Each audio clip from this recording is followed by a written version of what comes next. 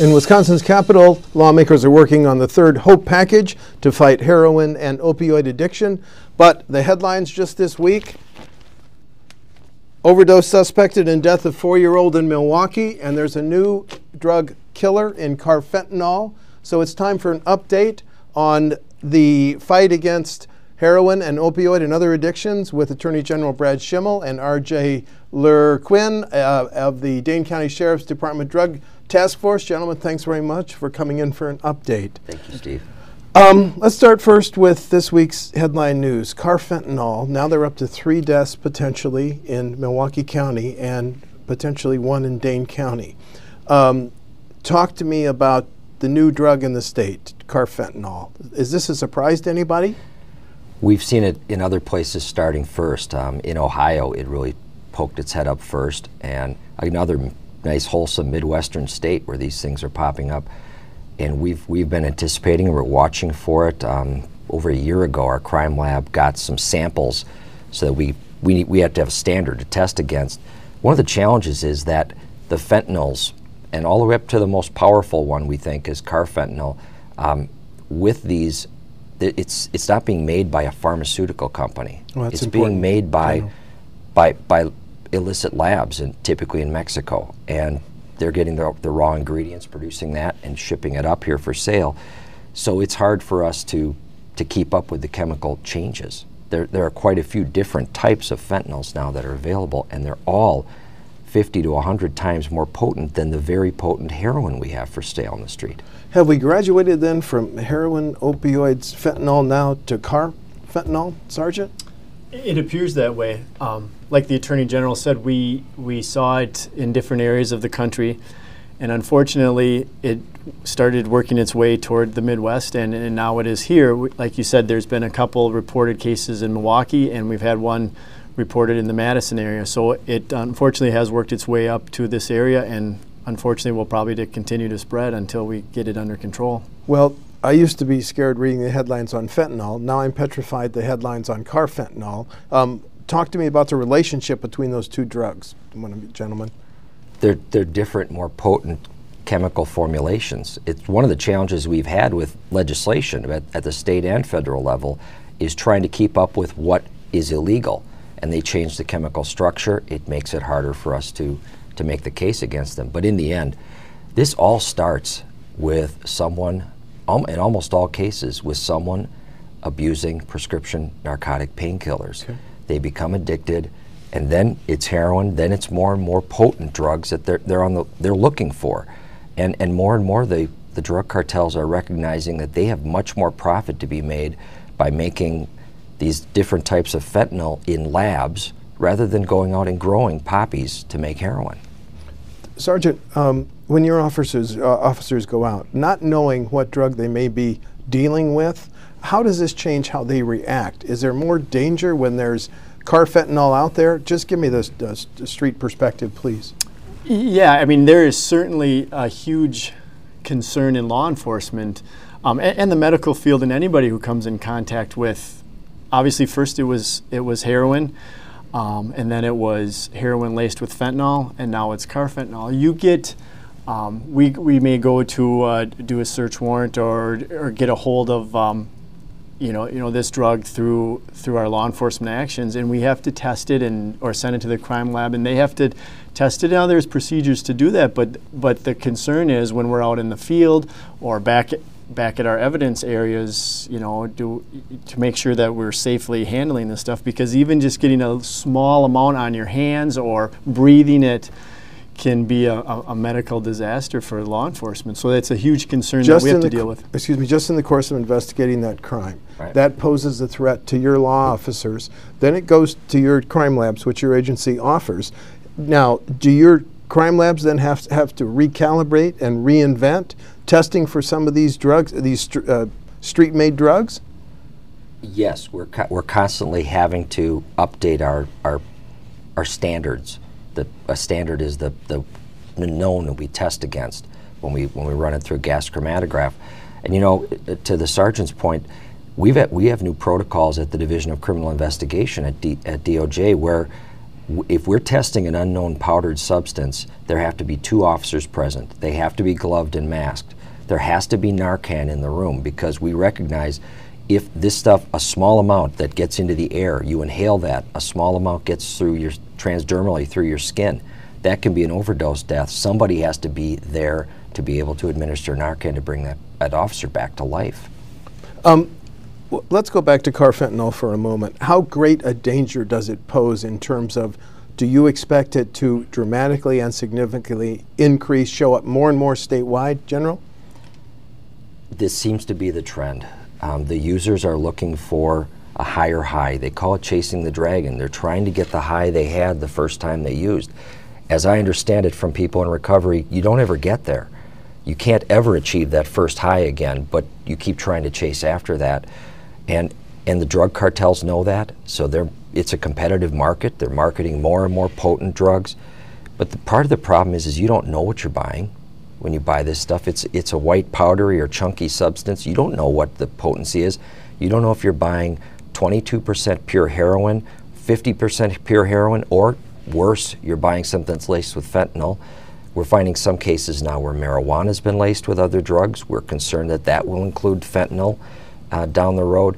All these different things. You don't know what you're buying, and that's part of the danger. Fentanyl, and then as you get more potent and potent with carfentanil, this is a very, very small amount. When you look at the heroin, takes a very small amount. Well, this is 1/100th of the amount of drug. Heroin is, let's put it the other way, carfentanil is 100 times more lethal than heroin. Have I said that correctly, General? Well, just fentanyl Okay. is 50 to 100 times more potent than heroin, and carfentanil takes it up a notch. Fentanyl is 1,000 times as potent as a morphine equivalent dose. Then how does someone out there chasing the next high, chasing the dragon, do they have any way to know what they're illicitly and illegally buying, Sergeant? No. They don't. The simple answer. So there's is no they advice to them Well, to try to stay alive? right. I mean, we certainly would. We have advice, and the simple fact is obviously don't buy drugs, but that's not the answer. I mean, I'm sure You have to get beyond that. Right, To we some have real to- practical advice. Exactly. Excuse me for Yeah. interrupting. And that's true. That's just not practical advice, and we've seen that with the struggles we've been dealing with over the last couple of years. But you're right. The normal person that goes out and buys drugs on the street has really no idea what they're buying. They may say, I want to buy heroin or cocaine or something like that, and as the sellers may say that's what they're selling, but we're seeing that a lot of our drugs are laced with fentanyl, and now unfortunately it's even gone to the next step of carfentanil. And the reason they do that is, like the Attorney General said, it's cheap. It's cheaper to get these drugs like carfentanil and fentanyl, and you can cut your product with that. So it's a money-making thing for the drug dealers in the cartel, because now they're selling less of the heroin and more of the fentanyl or carfentanil, and that's where the money is, unfortunately. So yeah, it's just a vicious cycle. You know, this kind of circles back around to the point I've been trying to make since I've been Attorney General is, for a long time we've tried to control drug issues by going after the supply side. Well, we're seeing here some of the challenges with going after the supply side. We have got to focus on the demand side. We've got to stop Wisconsinites from ever experimenting with usually it's prescription painkillers. And once you start down that path, you're headed toward this. You'll get to this point that you don't know what you're buying. That was the one good thing when people can get their hands on the prescription painkillers. At least you do know what's in those. Although there's a caveat, because in Wisconsin we have caught some drug traffickers who are making pills now with they're using the illicit drugs. So we're losing that too. You might be buying what looks like a 40 milligram OxyContin, but it's not. Is Narcan is that successful in treating fentanyl and carfentanil, or are we beyond that, sir? It's it's effective, but you're going to need more doses. The more powerful the opiate that you overdosed on, you're going to have a diminishing return from the Narcan. And there's certainly a point at which you'll have taken such a potent dose that Narcan isn't going to bring you back. Sergeant, talk about Narcan. If someone is brought back by Narcan, they realize that they could have died. Why then, over the next 28, 48 hours, maybe within a week, they would use again if their life has been saved by Narcan? What am I missing here? I just think it's the addiction, the need for that drug, the need for that high, and I've seen numerous cases, and law enforcement agencies all over the state have seen numerous cases where they've dealing with people that they've Narcaned 6, 7, 8, 9, 10 times throughout the course of weeks or months, but the addiction drives that person back to that drug of choice, whatever that might be. And I know you mentioned the word treatment with Narcan, and I want to make wrong term. Thank you. Yeah, correct if me. you don't mind. Please. I wouldn't say I wouldn't consider Narcan a treatment. I would consider Narcan as something that we use as a tool. Thank you. But it's not. I wouldn't consider it treatment because it doesn't really treat the main issue of the addiction. So, someone has used an illegal drug, and an officer finds him and brings them back with Narcan. And did I hear you say earlier, they ask, why did you interrupt my high? I have had that happen, yes. On more than one occasion, we've had people who were on death's door and law enforcement has administered Narcan and what I would consider saved their life, and the first comments have been, you ruined my high, or why did you ruin my high? And the officers then say, I was saving your life, ma'am or sir, right? Yes, but again, that's really the addiction talking, and you can just see how controlling that addiction can be, to the point where you don't think about the fact that you might die, you just think about getting that high. You know, there's another point to this. Many times, by the time people are shooting up opiates, they're no longer getting high. They're just keeping from getting sick. I mean, there's no joy in their life. They can't even get the joy of being high anymore. And when Narcan's administered, there's actually a balance to strike. Administer enough to bring them back to life, but don't plunge them all the way into deep withdrawals, because now they're going to go immediately into that sickness. But ultimately, administering Narcan shouldn't be the end of the story with this individual. We now need to work to get them some kind of help, or we will be back doing it again. We know in our drug treatment court in Waukesha County, when I was DA there, we knew that on average the people coming into our drug treatment court had been brought back to life 7 times. 7 times. By Narcan. That's the average. And I want to ask about one other thing that was reported today in the journal Sentinel. If the death of the 4-year-old is confirmed as an overdose, we're talking Milwaukee County, it would be the 7th child under the age of 5 to have died of a drug overdose in the last 19 months in Milwaukee County. I'm too naive on this. How can children as young as 2, 3, 4, and 5 die of drug overdoses? Because when there's a parent or caregiver or some other family member in that house that is using, and they leave their paraphernalia or residual of the drug around, children get into that. They get it on their fingers, put their fingers in their mouths. They pick up the paraphernalia, put that in their mouths. The idea of we need to be very concerned about the dangers to children in homes like that. Wisconsin's actually a leader in the nation when it comes to our drug endangered children programs. We have the majority of the counties in our state have DEC, or drug endangered children programs, that go beyond just studying the drug incident that happened in that house, but go into looking with all the systems, human services, public health, law enforcement. Everybody engages together to focus on what do we do to make sure the children in that house aren't put in danger again. I want to turn to a different tone. I want to ask, is there any good news here? So, General, in the Capitol, they're working on the Hope 3 package. We've passed Hope 1, Hope 2. Yeah. Do you see some progress as a result of Hope 1, 2, and what's been the most effective tools in Hope 1 and 2? What are you most hopeful about in Hope 3, sir? Well, there is definitely reason to be optimistic. 5 years ago, I think we felt like John the Baptist out in the wilderness. Nobody was listening. And now we're getting everybody seems to get now that we do need to take this seriously, and everybody wants to be part of the solution. We still have a long way to go. We've seen some progress between 2015 and 2016. The last 3 months of those 2 years, when we compared them, we found that prescribing of opioids went down by 11% in Wisconsin. That's great news, because no law did that. You got buy-in from the medical Yep. community and the pharmacists. Right. And now there's a new database, but you were probably going to tell me about Yep. that, so I don't want to steal your. Go ahead, sir. And, and we have our next drug take-back day coming up on April 29th. The last Staggering numbers. Yes. I keep interrupting you. In 2 years, we've collected over 207,000 pounds of unused medications in Wisconsin. That's almost 12 semi-trucks full. In April of last year, we were number 3 in the nation for the amount we collected. Last October, we were number 2 in the nation. Only Texas collected more than us. This is great news, because what it tells you is that the average household in Wisconsin understands they have a role to play in this solution.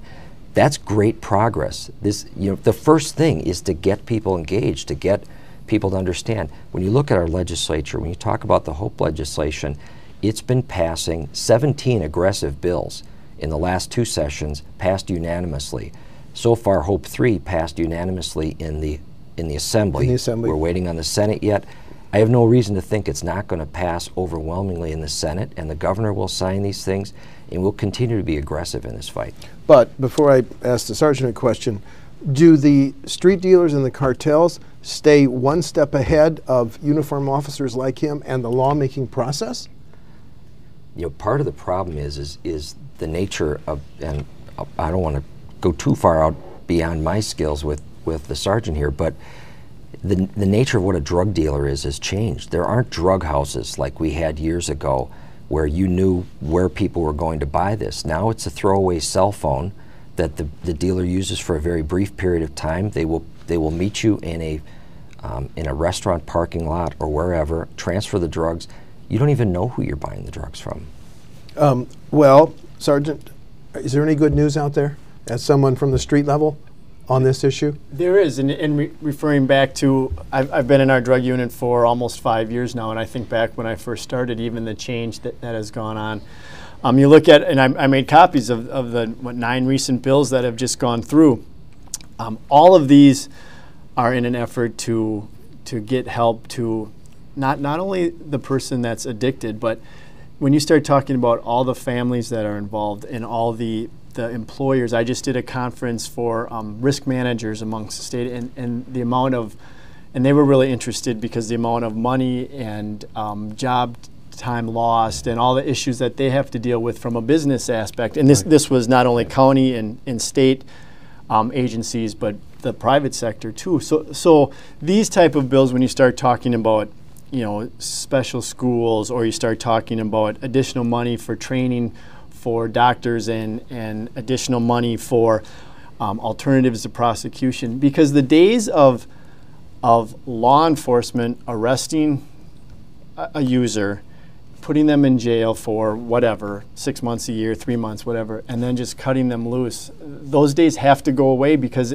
it's not really doing anyone any favors. Now, on the law enforcement side, we will certainly arrest people when we have to, and we understand that's our job, but we're doing a disservice to that addict and that addict's family and everyone else involved in that addict's life if we don't at least provide them with more than just incarceration. Well, the change that needs to happen is happening, is that we can't view the incarceration as the answer to the problem. It is often a piece of it, because frankly, sometimes having that person in the jail is the only way we're going to stop them from shooting up again that night or the next morning. So we get them there, and it can be our foot in the door, because once they get clean in the jail for a brief period, we can start having a conversation with them about, how about drug treatment court? Would you consider putting in the effort there?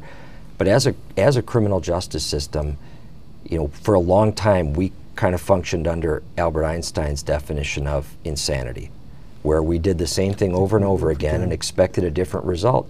So it was no wonder we had such terrible recidivism rates, and still do, when you're dealing with people of an alcohol and other drug abuse issue. It doesn't work to just confine them and expect that they'll come out and be fine. it works for some. But frankly, now that the opiates are such a big problem, it's very few.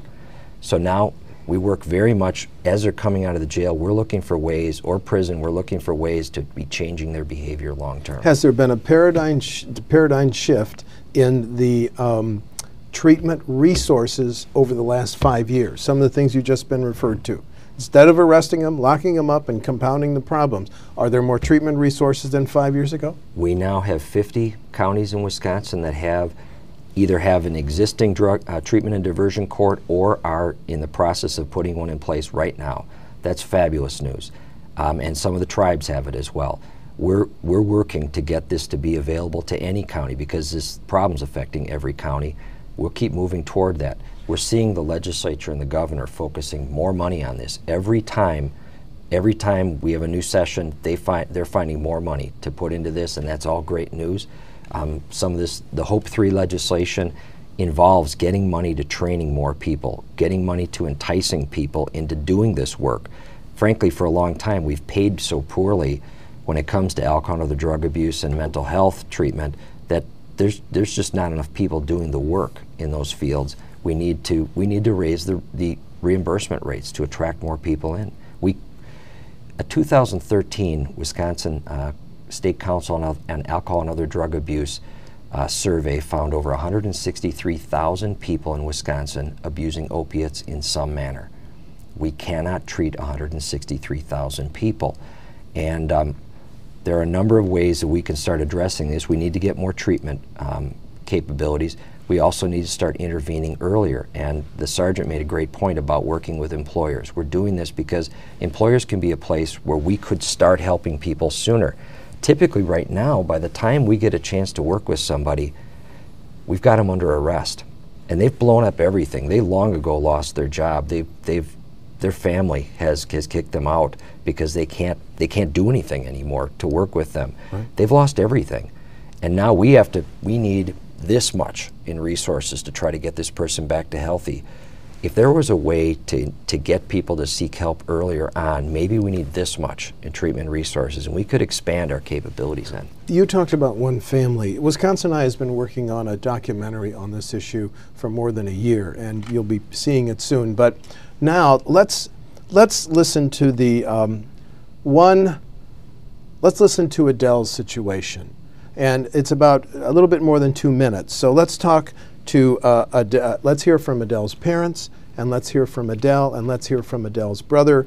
2 minutes on Adele and her problems with addiction and her comeback.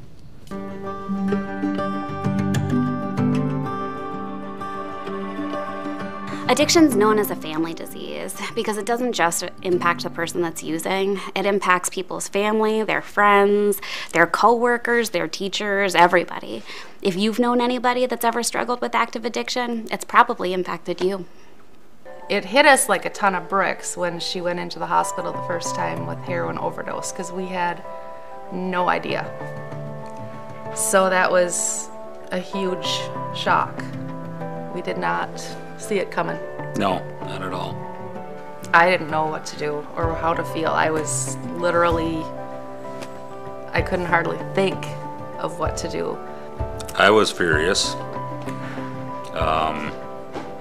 hurt, embarrassed, walk around with knots in your stomach 24 hours a day, waiting for the next call. What's it gonna be? What is it? You know, the begging, the threatening. It was just the deal making, you know, just the constant.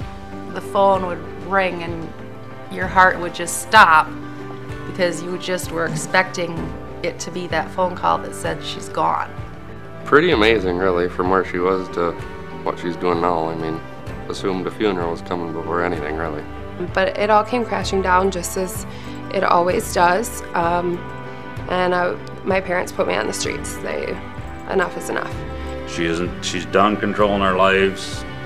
It's not gonna happen anymore. And I made the decision, and it was the hardest thing I ever did. I said, she's not coming back in the house until she gets stuff together. By making that decision, there's times she showed up, rain and cold, whatever, and I turned her away. I said, nope, you're not coming in here. I mean, I didn't let her know, but I went back to the room and cried. Because that was my daughter that I just said no. But I had to, for us, for the family.